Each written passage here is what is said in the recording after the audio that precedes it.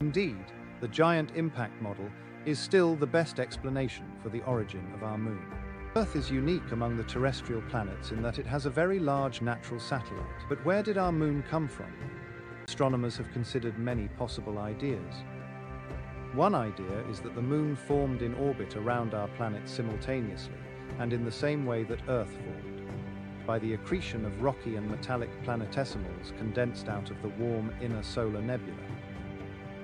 Another hypothesis is that the early, molten Earth was spinning so fast that a blob of it shed off, fissioned, and went into orbit, forming the moon. Another hypothesis suggests that the moon originated from a different location in the inner solar system, which Earth then captured. These ideas competed for supremacy until the Apollo missions brought moon rocks and other information back to Earth, revealing that they needed to fit the actual data about the moon. Planetary scientists proposed the giant impact model in the 1990s, suggesting that a Mars-sized protoplanet could have struck the early Earth obliquely in a giant impact, melting enough of Earth's iron-poor mantle to launch it into orbit, where it would cool, accrete, and eventually form the moon.